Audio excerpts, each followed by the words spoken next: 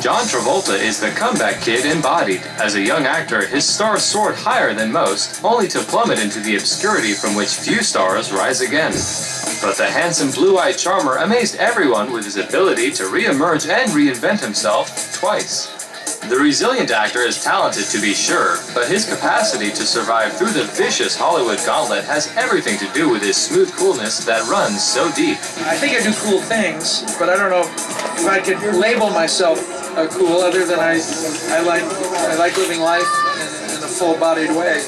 John Joseph Travolta was born the last of 6 siblings on February 18, 1954 in Englewood, New Jersey. John's inspiration for acting came from his mother, Helen, who worked as an actress and a high school drama teacher. Performing was also encouraged by John's tire salesman father, Salvatore, who assembled a small theater for his children in the family's basement. Early on, John developed a realistic attitude about acting that has served him well ever since. I was a child actor, so I'd been around it a long time. Mom, sisters, the whole works. So I had a great sense of rejection and acceptance as par for the course concept of show business. So none of this concerned me too much. Nicknamed Bone because he was such a skinny teenager, John actually took tap lessons from Gene Kelly's brother. Now, when he was 16, with his parents' blessing, he decided to quit high school and move to New York to live with his sister Margaret and try his hand. He landed some small parts in Broadway productions, and then he got the part of Doody in the touring musical Grease. The 21-year-old's first big break came shortly after he came to Hollywood to try his luck in television. John landed the part of the swaggeringly cool but lovable high school hoodlum Vinnie Barbarino in the 1975 hit series Welcome Back, Kotter. Movie roles quickly followed. Travolta showed the real breadth of his acting ability by playing against character in a film called The Boy in a Plastic Bubble. And it was all about a boy who had to live in a germ-free environment because he suffered from a rare and terrible immune deficiency disease. Now, it was during that production that the actor fell in love with Diana Hyland, a glamorous actress who played his mother in the film. And the fact that she was actually twice his age didn't make any difference at all. They fell madly in love. I think it's really tempting in our culture to assume that when a young man goes out with an older woman that he's looking for some kind of mother figure. But I think it's also important to realize that when a child is the youngest family member, older siblings and parents are who the child usually hangs out with. And particularly if this child, begins a professional life at a young age, it could be a sign of greater maturity that this person is really more comfortable around people who are much older than himself. John took America by storm, once again firing up that cocky, cool strut as Tony Manero in the 1977 blockbuster Saturday Night Fever, working stiff by day, disco king by night. Travolta was nominated for an Oscar for his visceral depiction of Tony Manero, and at 23 years old, he was really on top of the world. Only then his world was to turn upside down. The love of his life, Diana Hyland, died of breast cancer in his arms, and she was only 41. By channeling the extraordinary anguish he felt over Diana's death, John went on just the following year to put his energies into the exuberant dancing and singing lead Danny Zuko in the amazing hit Grease, which went on to gross $400 million. And with this tremendous success came another onslaught of tremendous pain. The 24-year-old's mother, Helen, died of cancer in 1978. Well, I think grief can be a real galvanizing agent, and it can inspire us to work. But I think we could also become lost in that work because we're trying to shut out some kind of pain. We may throw ourselves into any role that's come our way, in any job. We may just look for any way to blot out that pain and perhaps find refuge in overwork. Travolta began his slow but steady descent into second-rate roles and downright flops.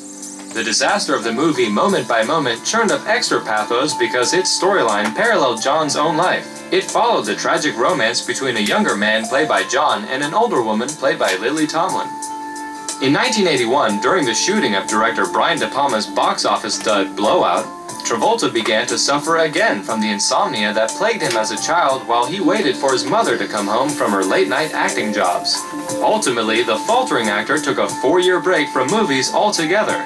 I think whenever we use some kind of behavioral method to cope with our difficult emotions, so if we throw ourselves into work, if we use some form of escapism, then those emotions are still lying there under the surface.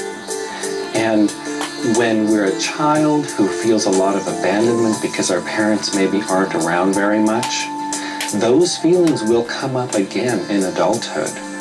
And death is the ultimate form of abandonment. As adults, we frequently revert to coping mechanisms that we used as a child during times of stress. So it seems quite likely that at this period of time, an adult will use some of their behaviors and patterns that were adaptive as a child. John Travolta did eventually start acting again, but he was now entering his 30s and he was still seen as the rebellious young teenager. He couldn't get any decent roles. In fact, things got so bad that the only recognition he got was a Raspberry Award for the worst actor of the 1980s. Travolta made the utmost of his downtime. During the time that I was doing less film, I actually had a chance to go out and enjoy my life quite a bit too. I traveled the world and I rubbed elbows with all sorts of people and kind of rekindled my purposes for doing movies and acting. In 1989, while he was working on the eminently forgettable movie The Experts, John Travolta met actress Kelly Preston, and the two of them really hit it off. There was just one problem, that Kelly was already married. Well, she got divorced, and she went on to date George Clooney and Charlie Sheen before she eventually got together again with John Travolta in 1991.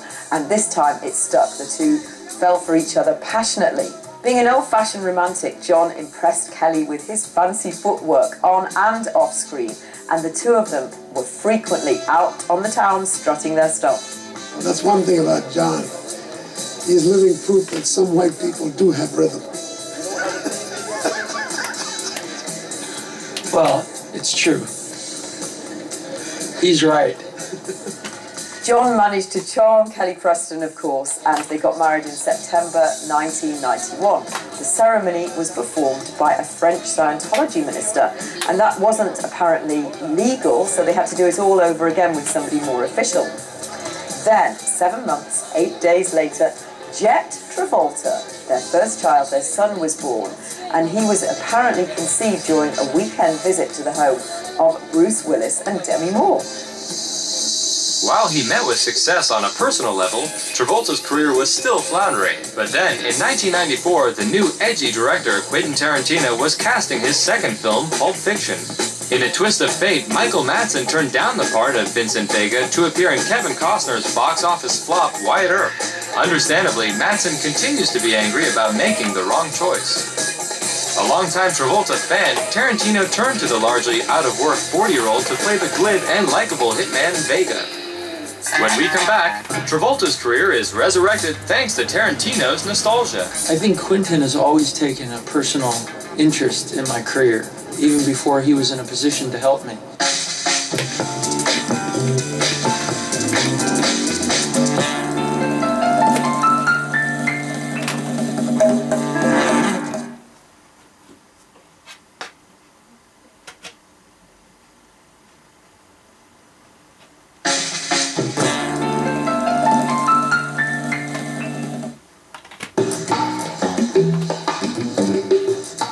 I think Quentin has always taken a personal interest in my career, even before he was in a position to help me. I was one of his favorite artists, and he couldn't wait to get to a position in his career where he could offer me work in the way that he imagined I should be. The young director's casting choice changed Travolta's life forever. Well, he just allowed me to be the actor that I knew I was, because he trusts me. Any director that lets me go and do my thing, because that's my job, is to me the smartest director. Because if you hire someone like me, you're hiring an unpredictable actor. And that's okay, but you just have to, you can't try to harness that, because my gift to you as a director is to do something different. So let me do it, and Quentin would let me do it. I mean, he let me do things that most directors wouldn't let me do, you know. My whole thing is to give you something different than what you would expect. And Tarantino delivered. The world was used to Travolta as a sympathetic underdog, but the actor was so good at being a bad guy that the Academy took notice of him a second time. I'm enjoying this more than I've ever enjoyed anything. I don't know, I just think I appreciate the idea that it's so difficult to get. I mean, I think when I first got nominated, I thought it would happen every year. You know, I thought that if I did well, and then 17 years went by, and this is the second one, I thought, okay, this is like, you have to do something really outstanding to get this. It's not just, you know, do a professional job, it's beyond that. So I'm more appreciative of it. John did not win the Oscar, but his newfound fame continued. Even the international community recognized the new shine on John Travolta's star. Pulp Fiction won the Palme d'Or at the Cannes Film Festival in 1995. We won the Palme d'Or in France. I knew that things would never be the same again. You could feel it. You could feel it in the air. There was a seriousness about that movie. In Saturday Night Fever, my performance changed the world. In Pulp Fiction, the movie changed film forever. So I was part of two very important parts of history. At this point in my life, 10 years ago, it was more important to be part of a film that changed film history, because it would keep you in films forever. And I wouldn't be talking to you right now if it weren't for that movie. Travolta attributes his comeback to more than just luck. I think stick-to-itiveness and tenacity has a lot to do with it. I think, believe it or not, a somewhat of an ethical life has something to do with it in the long run. May not look like in the short run, but in the long run. You know, if you have trouble with drugs or alcohol or, you know, any kind of addictive thing, that could get in the way. You know, I think there are a myriad of ways to get in the way of what you want. You have to have the talent as well to parallel the stick-to-itiveness and the tenaciousness along with clean. I mean, there's a lot to it to try to, in any profession. I mean, there's not just movies. I mean, you know, let's face it. I think by the time I got my so-called comeback with Pulp Fiction, I was ready to entertain again in a very big way, and had learned a lot from the time that I was a little more less busy. Though he was only paid $140,000 for his appearance in Pulp Fiction, suddenly Travolta was a $20 million man. Offers were pouring in. The streetwise teenager Pigeonhole had been blown apart. Much to his surprise, the veteran actor was being offered the parts in action films, often as villains. It's a puzzlement to me because it clearly started after Pulp Fiction, but I would have never predicted it, basically. But after a few movies where it really was making the audience happy to see me in that kind of thing, it felt like, okay, well, that's what you do then when you feel inspired to do so, you know, because it's something that's wanted and needed. I've had fun always when I play. In Face Off, I had fun, and in Broken Arrow, I had fun, and I certainly had fun in this, because they are bigger than life in some ways. Travolta may have found new life in playing bad guys, but this time around he wasn't limited to one kind of character. Travolta was also well-loved in Get Shorty, playing Chili Palmer, a Shylock-turned-naive movie producer. Well, the only take in Hollywood that I have in common with Chili Palmer is probably the idea that I can have it or not have it, kind of take it or leave it.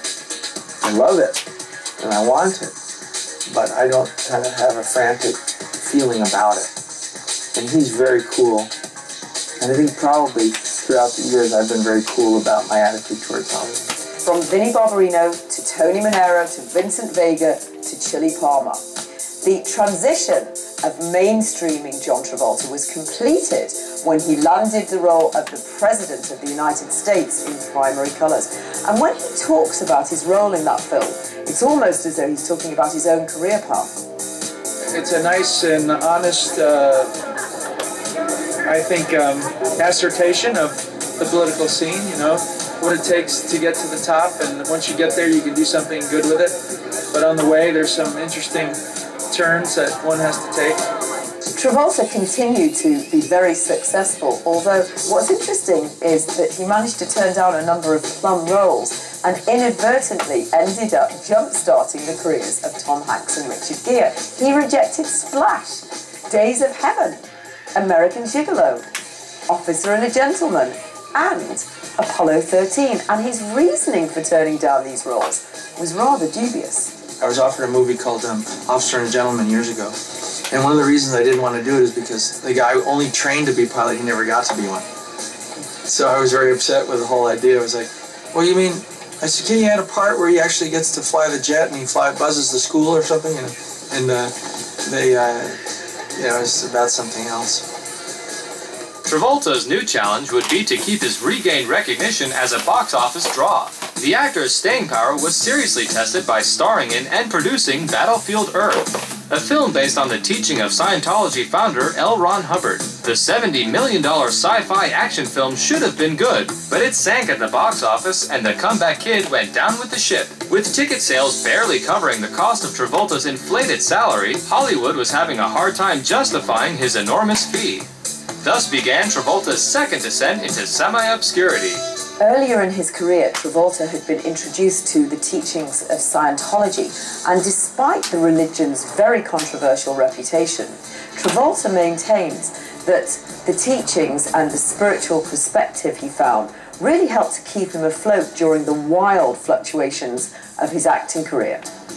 My faith, you know, it saved my life, but if you needed to find out if I felt like I was given a second chance or something, I was. Because I think that people like James Dean and Marilyn Monroe and Elvis Presley didn't make it. And I'm here today. You know, there's a report on hard copy last night or the night before where it has me purchasing the attempt of purchasing a supersonic jet.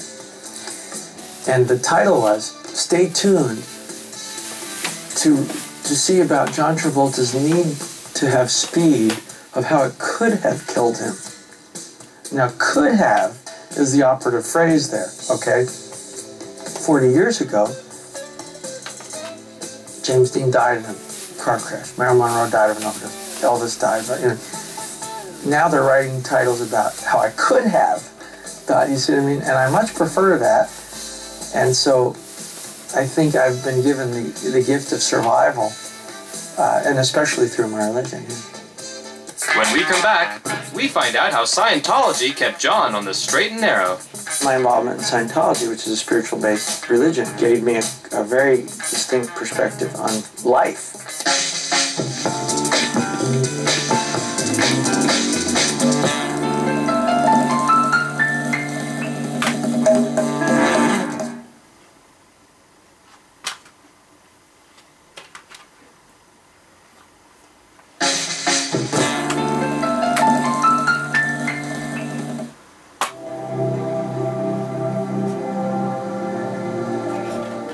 My involvement in Scientology, which is a spiritual-based religion, gave me a very distinct perspective on life, which carried over into my reaction to show business. So, you know, I definitely had a different feeling than almost anybody did have on Hollywood. You know, I think it's really important to have a sense of spiritual grounding, particularly in an industry where it's very easy to get lost into how big your last movie was, how much money you're making. And if you have a spiritual connection with a community that sets itself apart from society at large, you can have a movie star, a taxi cab driver, a plumber, all come together to worship, and it doesn't matter anymore. It's a way of shedding your ego and realizing that there is a bond to something greater that keeps one connected and vital. On April 3rd, 2000, Ella Blue was born to Kelly and John Travolta. The second-time father had no trouble putting his priorities in place. Travolta reveals some of the benefits of having some spare time on his hands when the movie offers are slow. I spend as much time with my wife and my son as my dad did with me and my mother. So I kind of have a normal time schedule with my family versus an unusual, which would have been full-time, like I did the first 2 years of my son's life. Spent all day, every day with him and my wife, and that was fabulous, but it was probably unreal because that wasn't the way it was going to be if I wanted to make a living anyway. Travolta admits that he's very overprotective of his children. He loves them madly, and he has to know where they are at every minute of the day. In fact, he said that when they're flying on a plane, and on the odd times that he's not the pilot, he phones them every 5 minutes. He has to know that they're safe. And he says that he realizes he's overcompensating because he was so unhappy when he was separated from his own parents when he left home at 16. And you never do an interview with Travolta without him mentioning proudly his children and what they're up to. I'm a dad, you know, and I think that because the case involved children, you can't help but identify with what's happening to these families. I think having your own family, you understand how much love and protection and sacrifice you will do for someone else, you know. It's a built-in feeling, you know, so it helped me tremendous. If you could imagine, you know, wanting to save your own child and that you'd basically do anything. Travolta's strong identity as a glowing family man helped him recover from his second fall from grace and secured his place in the hearts of moviegoers everywhere. The resilient actor's fans were willing to forgive him for the ridiculously overwrought Battlefield Earth. Travolta was welcomed back in heroic, villainous, and familiar roles in movies such as Ladder 49, The Punisher, and Be Cool, the sequel to Get Shorty. Once again, true to his uncanny pattern of bad luck, he let a prime role slip through his fingers, and once again, it was Richard Gere who benefited by landing the role of Billy Flynn in the Oscar-winning musical Chicago. In spite of another big one that got away, Travolta was rolling in dough. In addition to owning multiple homes, John Travolta is also a fully licensed pilot. And in 1993, he amazed the aviation community who recognized him and really thought that he was a great pilot when he managed to safely land his Gulfstream jet after a total electrical failure in icy conditions. He owns several jets of his own, and he bought a Boeing 707 from Qantas Airlines, who he also represents. He loves flying so much that he's fashioned his Florida home after an airport lounge. It has its own runway, and he can land his plane right outside the door. Well, I lucked out. I had that with Basic, and I had that with The Punisher because they're both Florida movies. So I had the good fortune of being able to fly right into my house and right into the set. Every day. Every day. It was awesome. Travolta's remarkable ability to bounce back comes with his longevity in the acting business. 25 years now of being celebrity and a few or 3 or 4 times changing kind of culture, pop issues. I guess I'm used to that association, or I'm used to that kind of attention, so it doesn't introvert me or concern me. Kind of fun to think that a movie that you do can influence people too. We're getting into the area where I'll be famous more time than I was not famous, so if you get the idea that it's just, I probably wouldn't know what to do if I weren't at this point, because it's part of like eating and breathing. Speaking of eating, John Travolta loves his gourmet food. He does exercise, but he'll do anything to avoid having to slim down, even for a role like Basic, where he had to appear shirtless and very fit and muscular. I went to boot camp. I worked out every day. I was very proud of that. I did my sports, my weightlifting, my running, my diet. No dieting. I stayed away from that. I'm not interested in diet, but I'm okay with exercise. I mean, I don't love it, but I do it because I know that my body responds to exercise, so I do it anyway. Father, husband, pilot, and actor, John Travolta is an all-around bon vivant. The 50-year-old defines himself by far more than just his career. Armed with a full personal and family life outside of the business, Travolta can weather anything Hollywood throws at him, especially with his good attitude. I couldn't be happier. I mean, the quantity and quality of the offers that are coming my way are better than it's ever been. In any of my reincarnations, this is the best one. And maybe it's because of my age. The world knows you've been around a little bit, and there's more depth to what you give to a character. Someone's version of a comeback is different from another person's version of a comeback. I'm so tired of trying to figure out what is meant by it. Well, it may have to come back again. It's just part of the cushion. You do moves, and then if one doesn't turn out well, then the next one's considered a comeback.